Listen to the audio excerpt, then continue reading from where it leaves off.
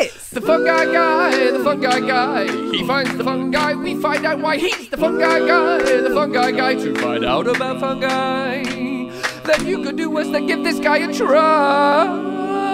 He's the fungi guy.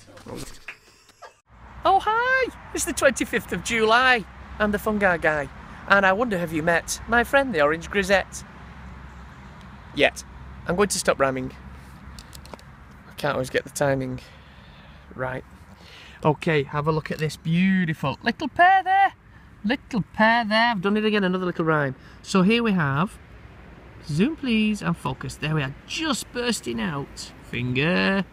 There. There. Now this is a unique mushroom. It belongs in the amanita family and it grows out of a sac. One of the key identifying features to identify the features of a orange grisette. Just a little remnant of a white veil there, that's on baby brother. But let's go over to big brother. Hello. There you are, let's take that grass away for aesthetics. And this is a beautiful thing. This is a classic way of recognising the orange grisette because of this white sac here that it's burst through. This completely covered the grisette when it was in the ground like a white egg called the vulva. That's not the vulva. What's left is the vulva, the sac it's sitting in.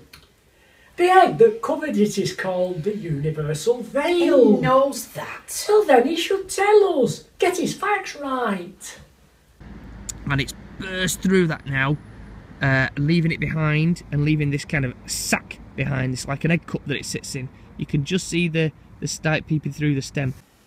It needs to move on to the bigger one. Ali, can you move on to the bigger one now, please?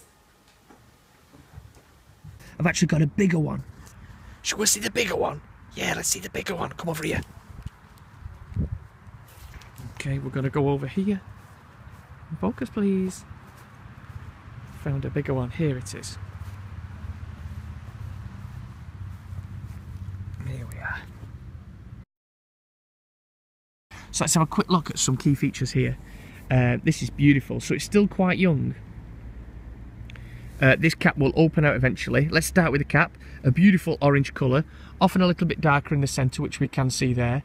Just a touch darker. When this flattens out, you'll be left with a slight umbel, which is often a bit darker. The gill edge here, the edge on... Oh, can I get close enough?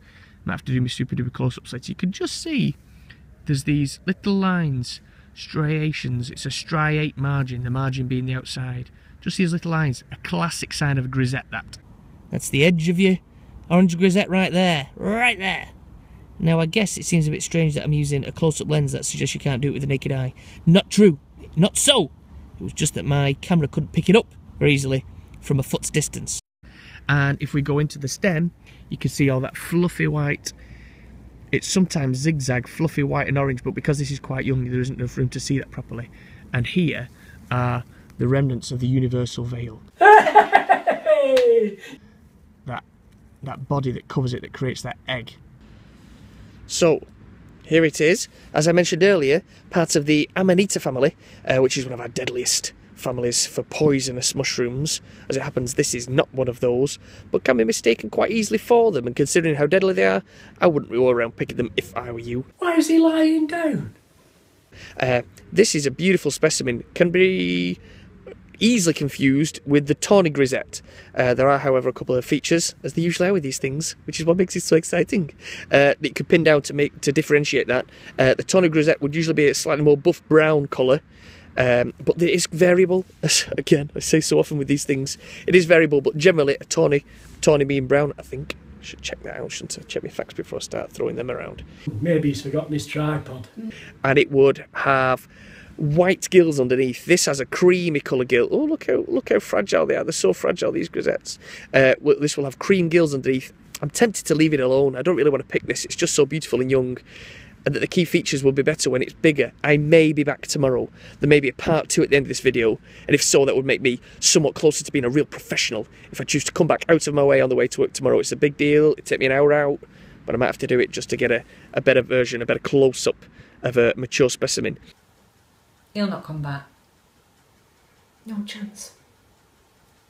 And finally, the difference between this and a Tawny Grisette is that the Tawny Grisette would have a much smoother stipe, a much smoother stem, whereas this has that fluffy snakeskin zigzag kind of thing going on.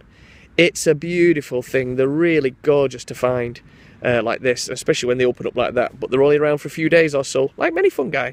But a lovely thing to find. How does he feel about this find? Oh hi, I'm on his brain. He seems really excited about this orange grisette. Let's check out how it registers on the gyranometer right now. Happy chips! I only usually find them so far in grassland, I think maybe once in the woods. It says it's a woodland species, but what I do have in common my findings with the book findings is that they are near birch or hardwood trees, and we've got a big old birch over there. There's the birch I think that it's with.